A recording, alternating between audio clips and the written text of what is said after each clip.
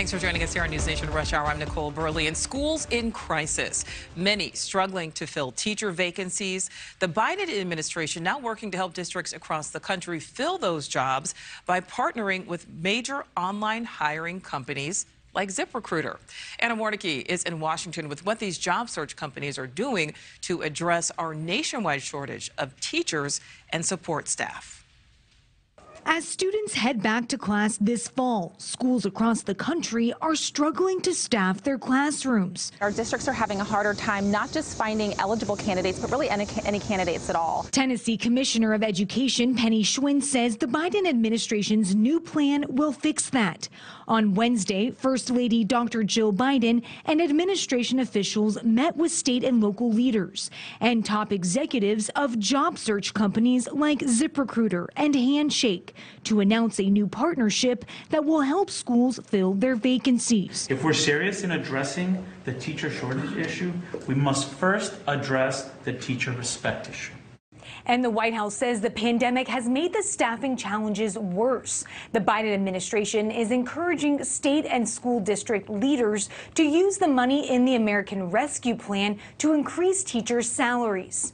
If we want educators to be able to do what they do best, we have to give them the pay and the support that they need. New Jersey Governor Phil Murphy agrees. We need to pay educators more money. There's no question about that. In Washington, I'm Anna Warnicki.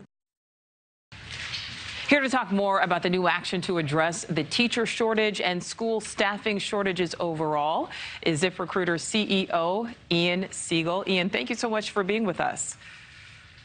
Pleasure to be here. Okay, Ian, so explain how this new partnership between the White House and the Department of Education and ZipRecruiter will work. Well, the U.S. government effectively put out a call to action to a number of the largest job sites in America, of which we were one.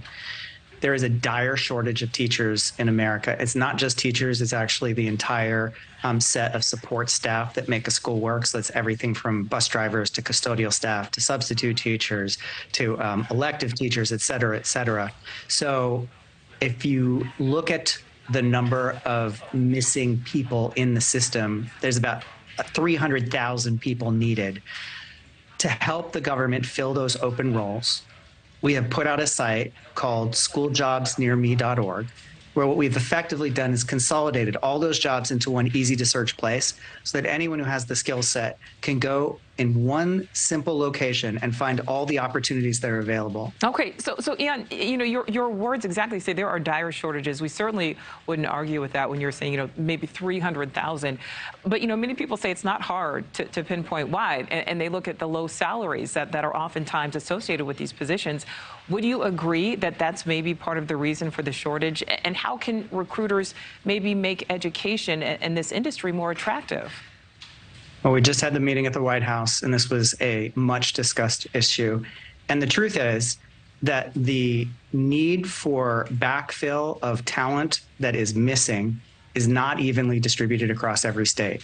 We're asking teachers to do way too many things. I mean, effectively, they're worrying about kids' education. They're worrying about whether or not they get fed. They're worrying about their family situations. And it's very easy to feel like you're dealing with effectively an unsolvable number of problems.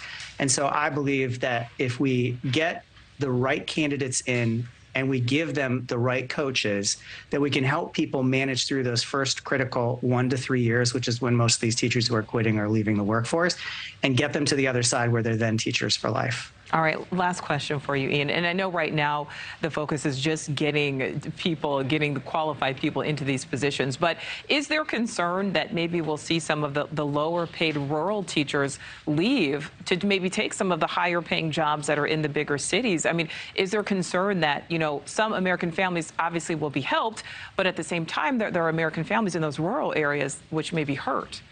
I think this is going to be a long-term effort. There are states that are succeeding, that have seemed to figure this out, and they are prioritizing a number of tactics that look like they can be easily repeated by other states. It's just, do those states have the will and conviction to follow through? Thank you for watching. Go to newsnationnow.com to find NewsNation on your television provider. And don't forget to click the red subscribe button below to get more of NewsNation's fact-driven, unbiased coverage.